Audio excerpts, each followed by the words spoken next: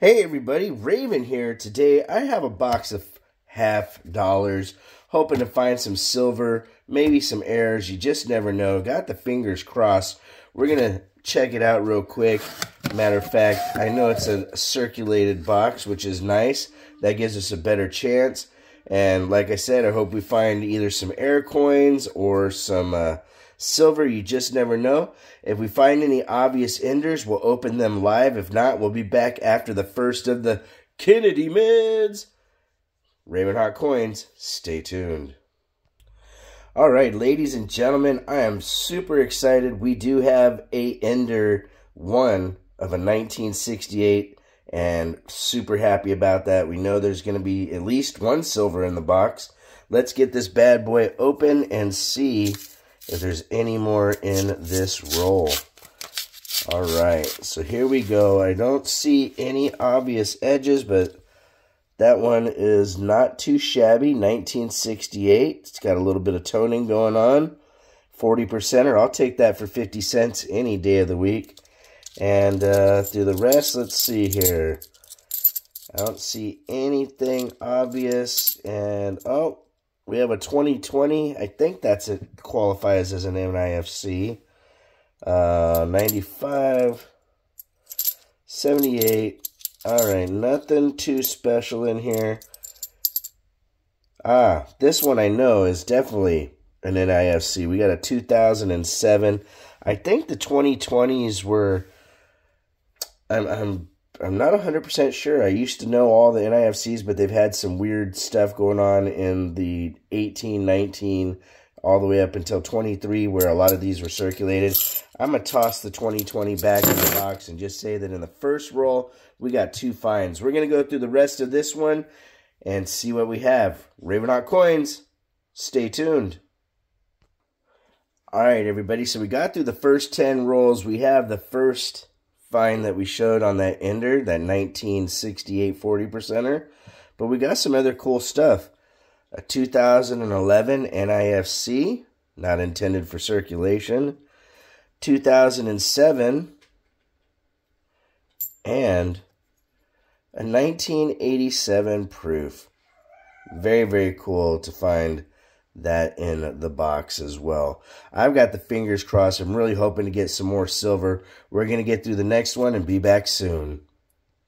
All right, everybody, I was opening this roll, and we have some silver here. I'm going to continue opening it. Hopefully, we get some great stuff besides that. I only see the one edge. Let's take a look, and we have a 40%er, 1965. Can't go wrong with that. Let's look through the rest of the roll, see if we get anything else. I've already found quite a few NIFCs in this next batch, which is kind of nice. It's been slim pickings on NIFCs for a while, and of course I'd prefer the silver, but NIFCs are still a cool find. And it looks like that is it. We got 3 more to get through. We'll see what we have in just a second. All right, everybody, so we got through the next one, and we have a 2008 NIFC right there, plus 5 2006s, ladies and gentlemen.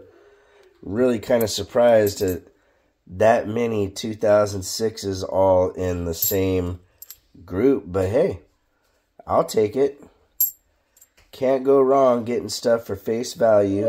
Now, NIFCs don't command a huge amount of premium to them, but they are worth more than 50 cents. On average, if you can collect an entire run of NIFCs, you can sell them for a little bit more of face value and actually make a little bit of money on the ordeal. We have a 2003, and we have Little Raven in here having fun. Little guy is waking up. We have a 1965, the 40%er, so 2 of them total in the box. We got 3 more to go through. Got the fingers crossed. RavenHawk coins, stay tuned. All right, everybody. So earlier I was looking through, still going through these rolls, and I found this one that I didn't see right away, a 1968. And now I'm seeing right here on the edge here something that looks to be silver. So I wanted to finish opening this roll and see what else we find. We've had a lot of good finds in this box. proofs and NIFCs and whatnot. So let's see what we have. I was fooled. It's a 76 clad. It just had that little bit thicker silver look to it. Goes to show you that sometimes you don't see it right, even though you think you do. That's why on this other silver, I'd opened the whole roll and didn't even notice the edge of it at all. Not a bad looking coin, to say the least, but sometimes you don't see them right away. That's why you got to look at every single coin when you're doing a hunt, and you just never know. Look at that. We got a proof. 2009. Normally those stick out like a sore thumb because of the big ridge that they have as far as the thickness of the coin. The proofs are normally a little bit wider. And we got another NIFC, 2015, ladies and gentlemen. Holy cow. This box is really starting to produce a lot. Matter of fact, I'm running out of room to put stuff that's going off the screen. All right, here we go. That is it on that roll. So we're going to look at the last two here and be back with what we have. All right, everybody, we got through the last few rolls, and here we go. We have a 2015 NIFC, a 2014, a 2013, and then that 2009 that we found when we were looking at that one roll where I thought the edge looked like it was silver and was wrong. We have a couple 2007s. So a nice mix of dates. A 1982 proof. A 1980 proof, which has got some nice little toning on it. And then last but definitely not least, that 1968 40%er, my friends. All right, we got two more of the Kennedy mids to go through. Keeping the fingers crossed. Stay tuned. All right, everybody, so we got through the next group. We got another proof, ladies and gentlemen, 2007. Of course, that's San Francisco. A 2007 NIFC. And yet one more 2006. Got the fingers crossed, hoping for silver. You just never know. We'll see what we get.